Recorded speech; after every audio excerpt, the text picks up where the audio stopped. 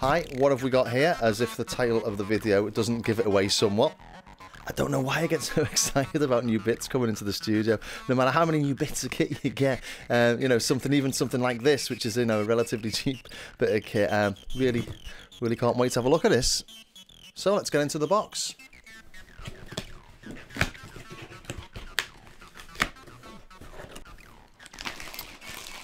And we even get a UK adapter from Thomann at once. Hooray! Things are looking up. So here we've got the TD-3 SR, the silver one.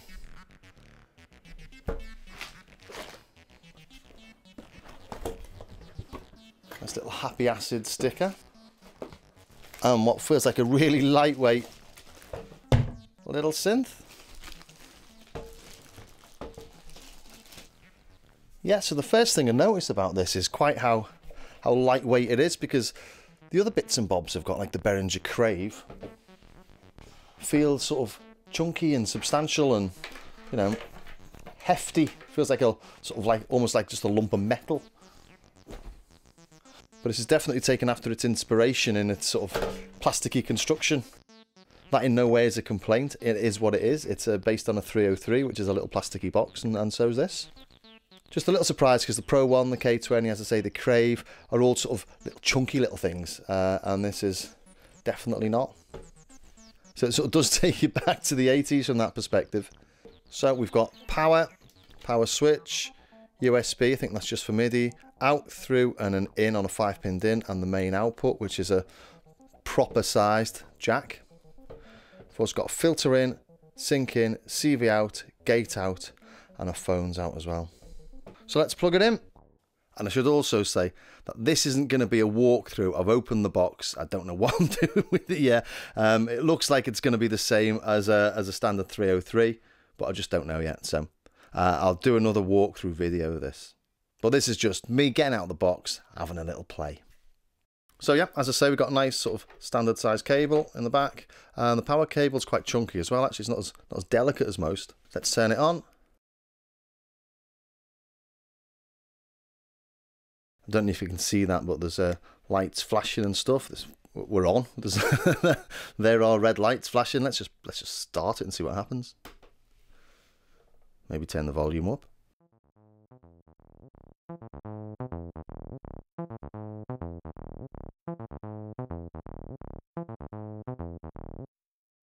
Well, we have acid.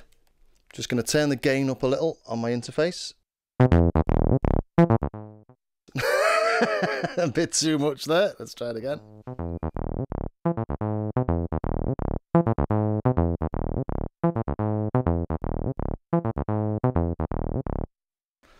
And I can't help myself. I can see there's a big switch there saying distortion, so let's just play with that.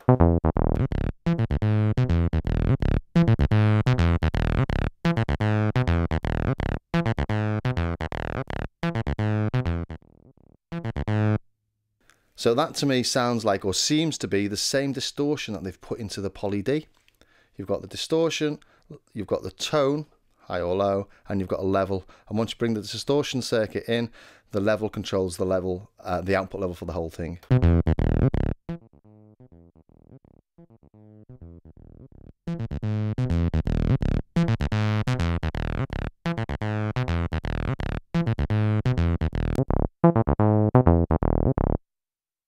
But that's a nice touch having distortion built in. Because let's face it, you're probably going to put it through distortion no matter what you do. Okay, let's just start playing with that cut-off, shall we? And the resonance.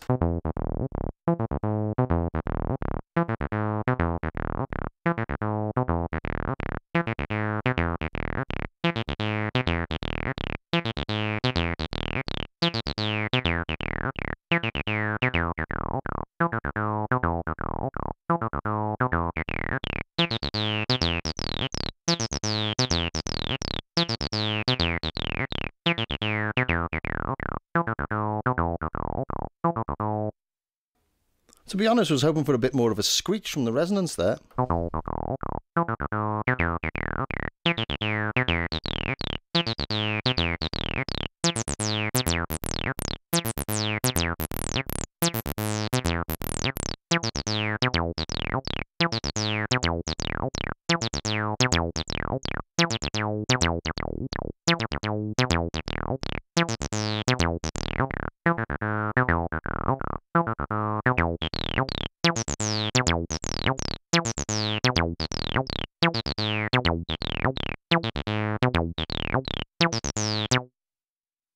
maybe I'm just so used to sort of doing acidy things on stuff that can self-resonate, which this can't. I'm expecting it to do things that the standard 303 doesn't. I've played with a real 303 so many years ago, and no one liked using them because they didn't have MIDI, and you had to sync it up with your 909, and it was an absolute pain in the backside. So as soon as Novation brought out the bass station, you never saw another 303 in the studio, really.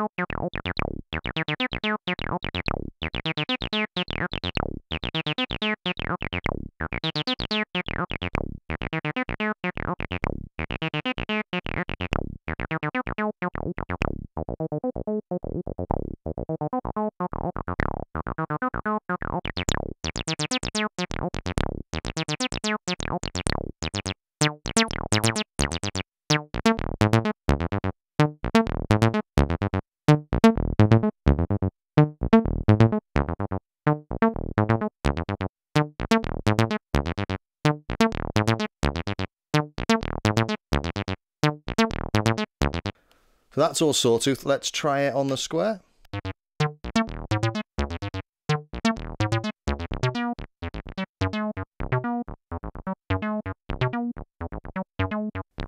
So yeah, it's actually quite a weird experience because I do feel like I'm playing on an old 303. As I say, it's a while since I've played with one, and I'd love to get one and put it side by side. But as far as being a little 303 box, this is well doing the trick, isn't it? And I have to say, it's nice of them to have actually pre-populated some of these rhythms. Maybe they've pre-populated them all, I don't know. But the RD8 came with nothing, and it took me ages to get any old sound out of it.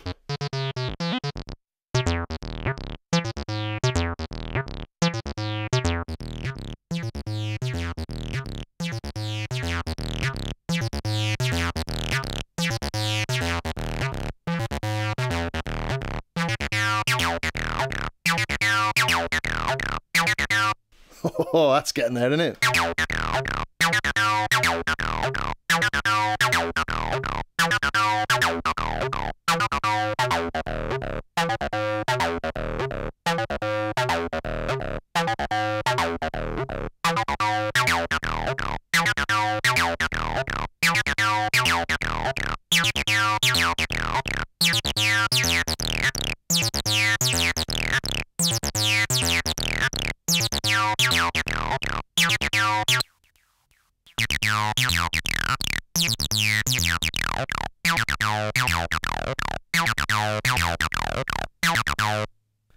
As I said, you're going to be wanting to use that distortion, aren't you? Let's try that without. Get in. That's ace.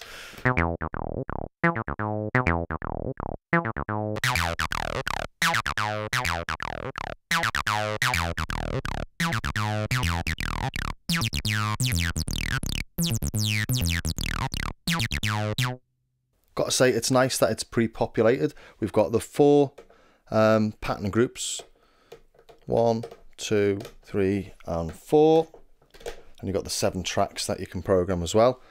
So let's just play pattern 1, pattern group 1, pattern 1.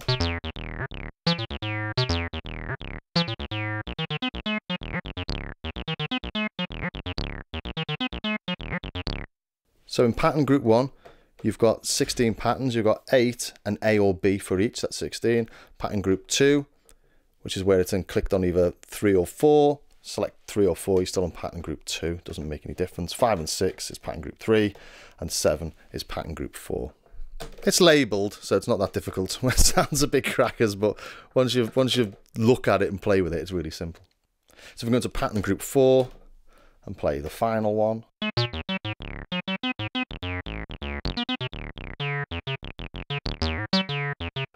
But really nice that it's well populated with some acid tracks actually. RD8, when I got that, I couldn't get a sound of it. I don't know if you've seen the unboxing video. That took me ages. Didn't know what was going on. I thought it was broken, but it's just because there was nothing programmed to start with.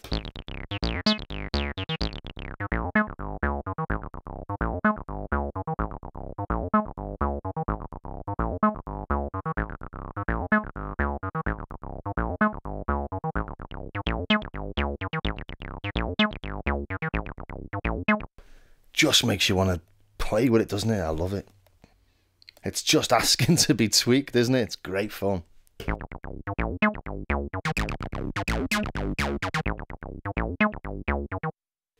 Okay, let's have a go programming something, shall we? Pattern 1, pattern group 1, pattern 1. Play that.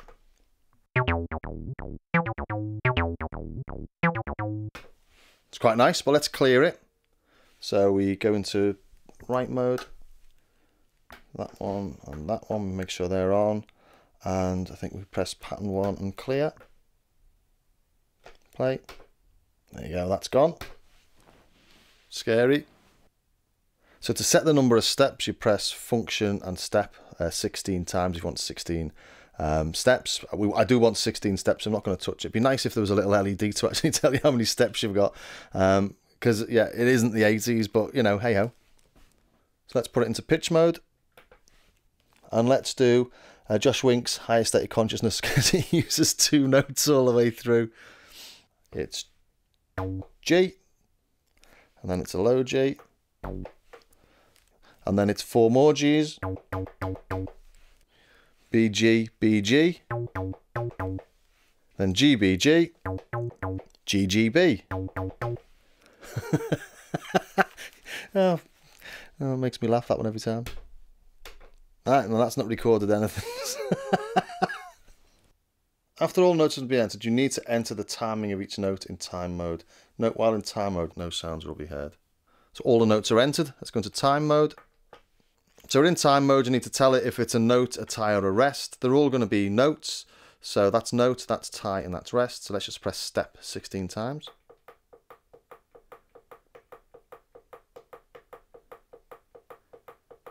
And we've come out of time mode. See what's happening.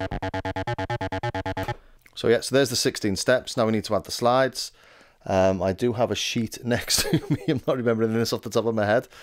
Let's go back into pitch mode. Then we can play all the notes just by using the right next step.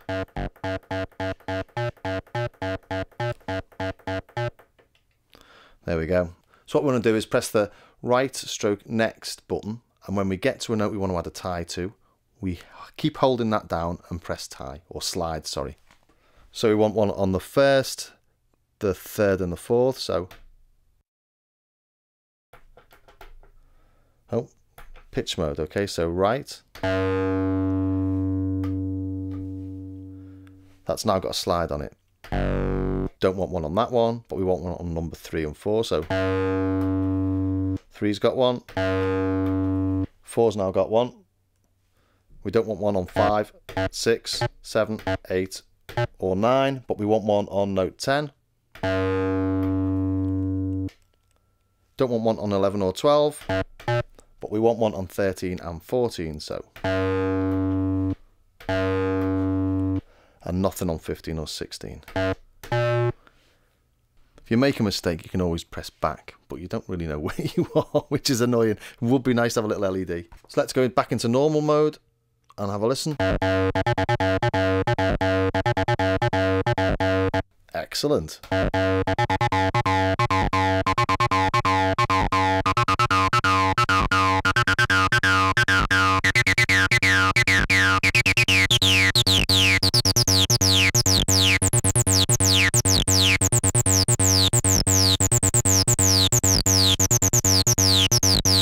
Don't know about you, but I find that very satisfying.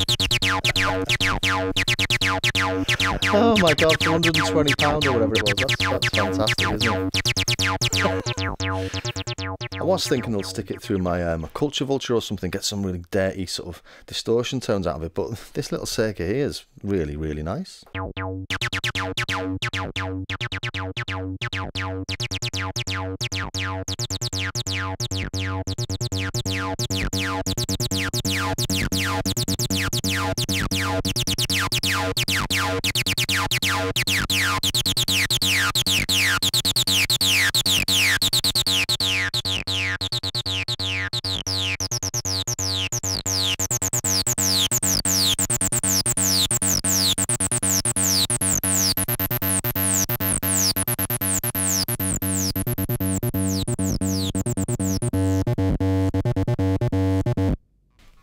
I mean, I'm going a bit over the top there, but that's what they're for, isn't it?